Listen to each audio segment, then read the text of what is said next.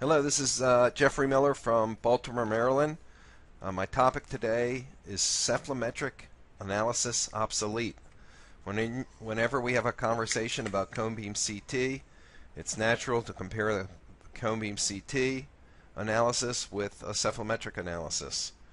And ultimately a question comes up, which one is better, which one is more relevant for orthodontists?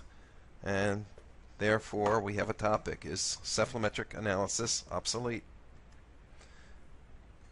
My name is Jeffrey Miller. I graduated from Towson University, got my dental education at University of Maryland, my orthodontic certificate at State University of New York at Buffalo, my board certification in 1991. I've been in private practice for over 33 years. I'm a member of the Golden Circle of Excellence, and I speak on cone beam CT topics related to orthodontics.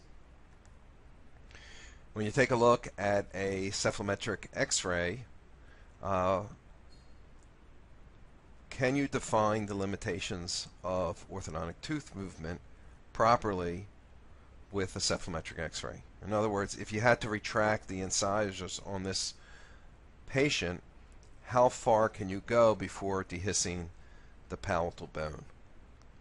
And that's a question that I believe is relevant, or very relevant, to orthodontics. Which diagnostic tool is better able to provide that information? Here's another patient, and these are very, good quality cephalometric x-rays. How far can these lower incisors be advanced before you perforate through the facial cortical plate? Obviously, the lower incisor region is the most sensitive to orthodontic tooth movement because it's the smallest housing. It's got the least amount of bone there and the thinnest cortical plate. When we talk about cephalometric x-rays, this is an excellent quality cephalometric x-ray, but these teeth are fairly well aligned. But what if the teeth weren't aligned? In this case, how do you determine where those lower incisors are? And more importantly, how do you determine where those lower incisors fit into the housing, and what is the limitation to orthodontic tooth movement? Cephalometric x-ray doesn't give us much information regarding lower cuspid expansion. You could take a posterior anterior view, but I find these very difficult to read and of very limited value. When we talk about a cephalometric x-ray, part of the problem is the focal trough. We're taking an image with a lot of superimposed structures.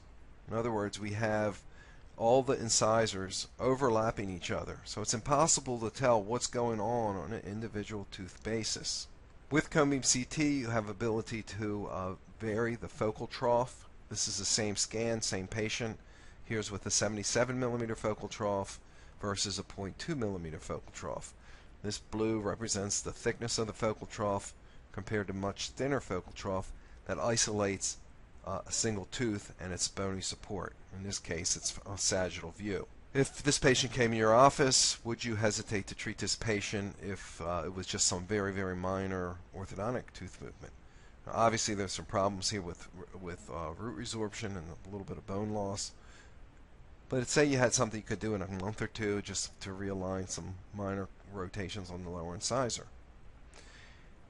If you had the ability to slice through one single tooth and eliminate all the superimposed structures so you could look at that tooth on an individual basis, this is what you would get. And I think that you could argue that makes a difference in whether you would want to treat that patient. Whenever I show a slide like this, orthodontists are bound to say, well, that doesn't account for the bone that is surrounding the root of this tooth that's burnt out or missing from the cone beam CT. And my answer is, so what? Does that make a clinical significant difference? I don't believe it does. With cone beam CT, you're looking at things from three planes of space. You have the axial view, the coronal view, and the sagittal view, as well as a 3D reconstruction. Patient's amount of bone, or the area that you can maneuver the tooth, varies. It not only varies between patients, it varies within the same patient at different segments of their arch. Here are three patients that need a retraction of the upper incisors. This patient on the far left is not going to do as well as the patient on the far right. When you take a look at these amount or the housings, you can't really get an indication of that using a pan and a cephalometric x-ray. With cone beam CT, each tooth, the housing for each tooth can vary. And you can see here we have a little clefting of those lower incisors. From this information, you may want to consider surgically facilitated orthodontic treatment, where you put a little grafting material in there before you advance these incisors, if that's how you're going to treat that case. And these are things you commonly see when you use cone beam CT.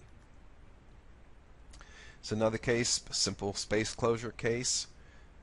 But take a look at the clefting associated with that area of the upper incisors. The tooth is 5.8 millimeters, and the bone in this bone between this area is only 4.3. So before you start closing that space, you probably will want to know this information. There's no way you're going to get this information from a pan or a cephalometric x-ray. It's the ability to visualize the orthodontic walls or the limitations to orthodontic tooth movement that is critically important for anyone moving teeth. It's critically important because if you move the tooth orthodontically through the cortical plate, you're going to develop bone dehiscence or fenestration. That doesn't mean that it's going to have an immediate result on the gingiva.